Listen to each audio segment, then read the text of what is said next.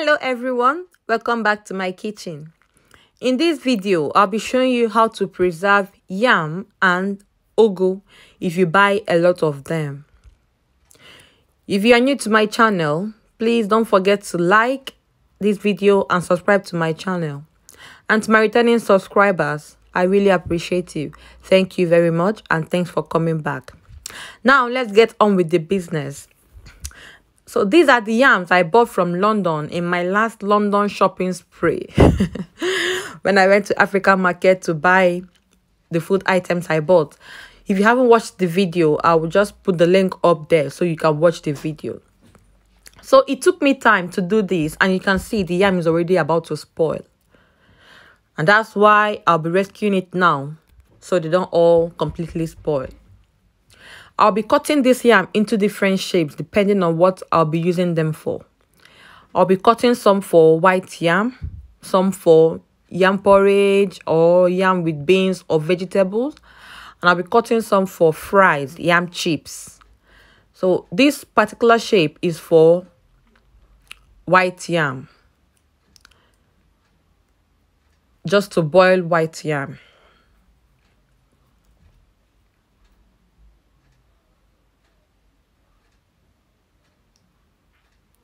You can see how bad it is already about to go, or how bad it is going already. So if I had left it for like maybe 2 or 3 more days, I bet you it won't be nice again to eat. So thank God I'm doing this now. You can still see it.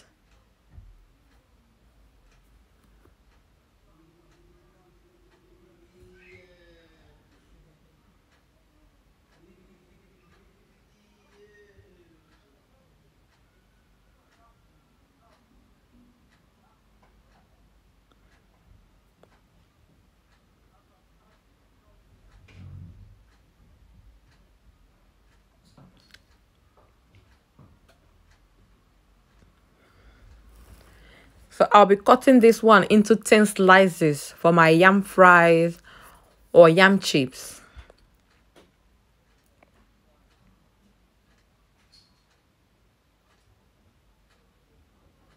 Whenever you're cutting yam, ensure you have enough water in your bowl. If not, it will turn brown. You can see this one that had enough water covering it. It's still very white. You can cut it bigger or smaller. But this one, because there wasn't enough water covering it, it turned brown. So ensure you have enough water in the bowl, or you have enough water covering the yam when you are cutting, to avoid any form of oxidation.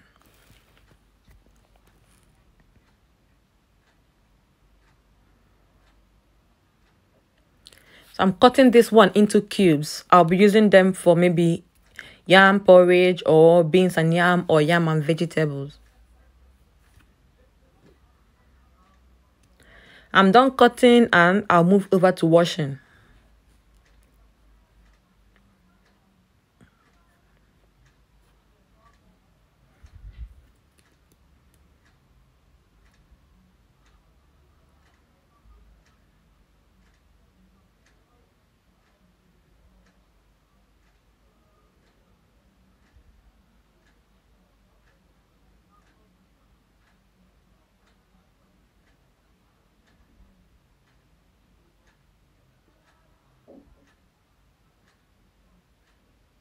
You can wash as many times as you want.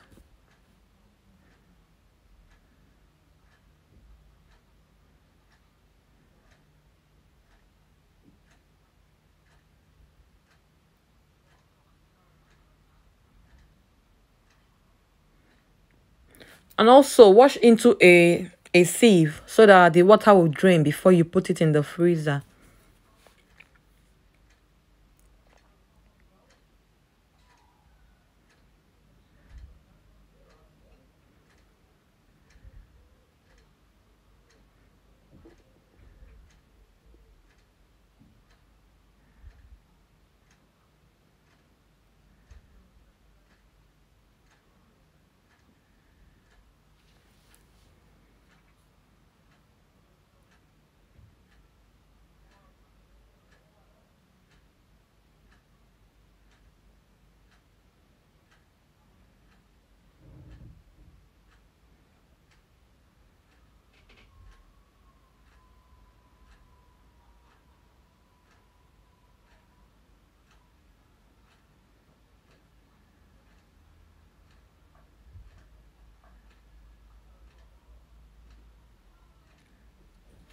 So I'm done washing, and these are all the shapes I cut them into: round, cubes, and stripes.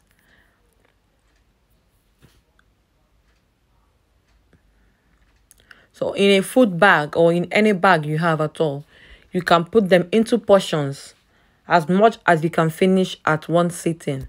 Remember, if you bring them out of the freezer, don't take them back to avoid any kind of microorganisms or any kind of bacteria from growing. Just put as much as you can finish in one bag before putting in the freezer. Once you bring them out, finish them. Or you can cook them. You can cook everything. If you can finish, then put them back in the fridge. So these are all the yams I got from the tubers. So I'll move over to the vegetables, the ugu leaf.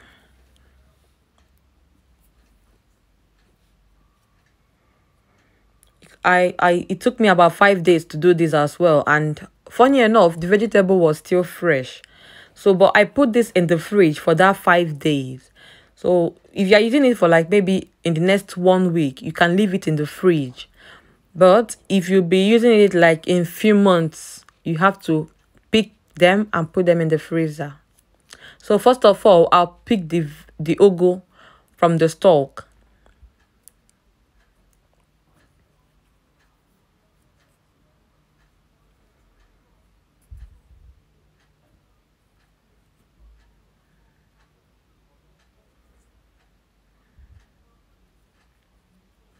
When I'm done, I'll begin to wash them. If you have a bigger bowl, please use a bigger bowl for this process. But because my bigger bowl was busy at this point, I had to use a smaller one. Then I'll wash with salt. After adding salt to this, I allowed it to soak for a little while before rinsing them off.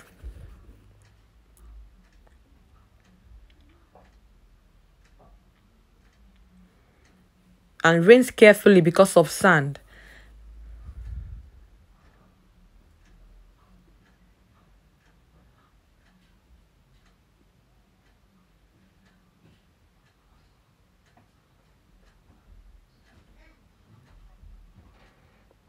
You can see the sand that I got from it. So I'm going to wash it again to ensure there are no sands left.